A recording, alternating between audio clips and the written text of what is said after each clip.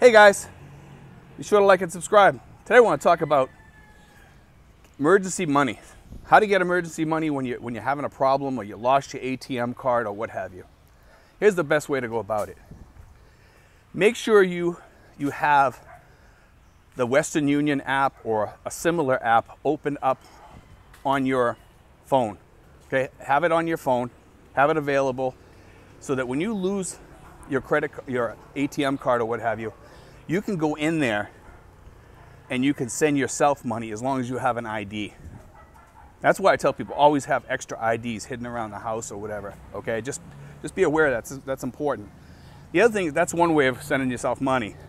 You can also send money to your girlfriend, to her account. And I usually send my budget each month to my girlfriend. So that way there, she takes care of that. She's been doing that for years. So she takes care of all the household budget stuff. And that way there, if I need to, I can send her extra money and she can just pull it out and give it to me. That's another way. Also, there's credit card cash advances for emergencies. And at some time or another, we're all gonna run into some sort of cash emergency over here. It just happens.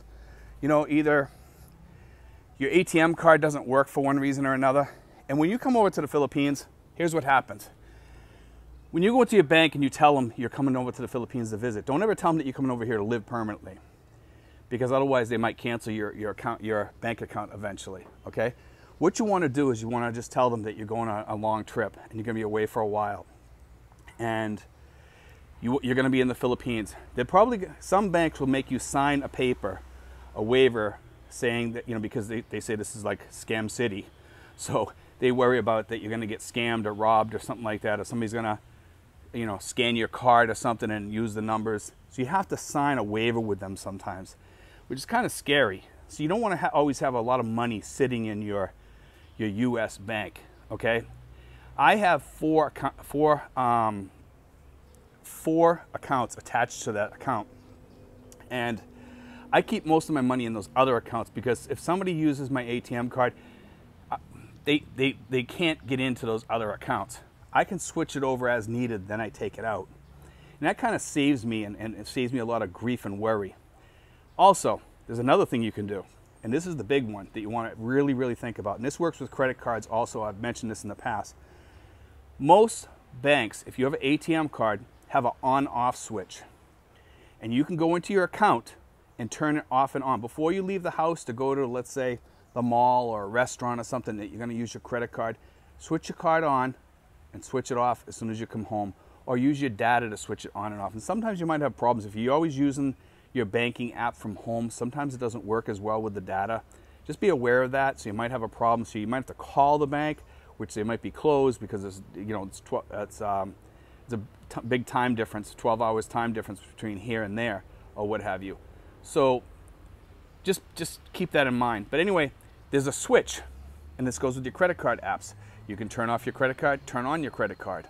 So it's kind of a nice thing to have, because when you shut that off, you don't have to worry about anybody ever using that credit card number. If somebody, you know, scanned your number or took a picture of your credit card while they were ringing up something in the Philippines or something, you don't have to worry about that. It doesn't happen often. I've never had a problem with that, but I'm kind of like tight on security for all my stuff, and you guys should be too. By all means. You know, a lot of people are kind of loosey-goosey with their ATM cards. I had a friend of mine, Mike, and man, he had his girlfriends, plural, using his PIN numbers and stuff, and he was usually broke by the second week of the month, you know, in most cases, and he had to use his credit cards or what have you, and then pay it off at the beginning of the month. But I mean, don't be like that, you know. Just don't be like that. It'll save you a lot of grief to not give out your PIN number to anybody. Don't give it out to anybody. You know, if you're married or something, obviously I would give it to your wife, because if you get sick, there's been people over here that have had strokes and heart attacks, and their wives or girlfriends have not been able to take care of them, even though they had plenty of money, because guess what? They thought that when they got sick, they would be able to tell their girlfriend that, hey, here's the PIN number, here's my card, go get some money. Well, they couldn't talk. And they were on a ventilator or what have you, or, you know, they had heart stuff on them, they were sick, they weren't doing well, their brain wasn't you know, it's happened. It's happened over here because several people have told me they've seen people pass away from that, actually, because the hospitals wouldn't work on them until they had some sort of down payment, let's say. So you have to be careful. You know, and I tell people over here, logistically, it's a mess, man, when you have an emergency over here, because you have to have everything planned out and you need to know what to do and how to do it. Now, my girlfriend, I keep money in an account with her too for emergency. I keep about $4,000 in there, okay? I'm gonna move that up to about $5,000 sooner or later. You know, so that way there, she has money. God forbid I die, she can go in there, and we're working that up to like about $10,000. You know, but she has enough money to bury me. We don't have to worry. It's not a big concern. You know, so that's a good thing. Plus, she ends up getting a life insurance policy too, which I know would take some time, and that's why I put some cash in there to cover her for the interim, at least for that. And plus, she has other stuff coming in, so she doesn't have to worry about anything. She's good. But guys, make sure you take care of that stuff. Insurance policies for you to bury you, money aside to bury you, you know, to take care of your girlfriend or your wife afterwards. I mean, some guys, they figure it's just a girlfriend, I'm not going to leave her anything. At least leave her enough money to bury you and have like 6 months on her feet, so she's, you know, she doesn't get ticked off at you and says, I'm not going to bury this guy, I'm just going to take the money. Because that's what might happen. Because when she sees that you left her in a hard spot, some of these girls might get mad. And I'm just saying the truth. So, you know, plan ahead. Take care of these women. Be good to them. They take care of you. They look after you. And that's what we come over here for. Take care of them on the way out a little bit too. Leave them a little something behind. But remember, also, there's another little thing I wanted to talk about was when you go to check in on your bank account online sometimes, and I do this with my Mac sometimes, I'll go onto my account and it'll say, we want to verify who this is. Can we send you a text and type in this number, or call and type in this number, whatever. So they send me this thing, and they give me like a choice between text or a phone call. Now the phone call works on my Magic Jack, okay? I have text on my Magic Jack, but for some reason it won't work because these banks have some sort of security system knowing that it's an internet phone number or whatever. But if they call, they can't tell. So they call you in most cases.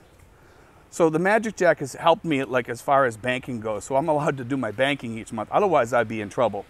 You know, I'd have a lot of issues if I didn't have any way to pay people or what have you. That'd be a big problem for me.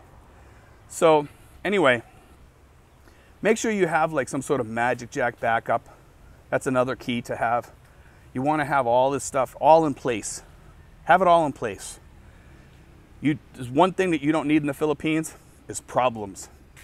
And guys, remember, you can send money from your bank through Western Union to yourself. You can send money to your girlfriend through Western Union or some other app if you so decide to your girlfriend. You can get cash advances from your credit cards, okay? Make sure you have an ID if you're going to go into a bank, or you know the PIN number so you can go up and you can use it at an ATM or whatever. Make sure you know this stuff in your head. Have it in your wallet. I have a little thing on my keychain, okay? And it has a lot of my PIN codes and all my passwords and stuff, and it's on this little tiny piece of paper, and it's all hidden away. And I carry it with me because it's like a pill box. It's a good thing to have, you know, because I can have all that in there. I don't forget things, and whenever I change things, I go on there and I erase it and I put the new number in there and stuff. It's just kind of helpful because as we get older, we forget those numbers for certain accounts or whatever. And then some accounts make you change it every 6 months, so it's hard to keep track of that. It really is hard to keep track of that. But anyway, guys, that's about it. I just want to make sure that everybody's safe when it comes to money. Have some extra money or extra cash sitting around your house too. At least 500 or 1,000, I would recommend, possibly more, depending on how you feel about that. If you're wealthier, you might want to have as much as 5,000 around the house. Although I don't recommend having that much around the house unless you have it hidden really well. But, you know, and that's good to let your girlfriend know that you have some cash around the house too, if she's that trustworthy, or your wife or what have you. But don't tell everybody about it. Just tell one person whom you really trust, whether it be your girlfriend or your buddy. But be careful who you trust, guys. Keep that in mind. God bless, guys. Take care.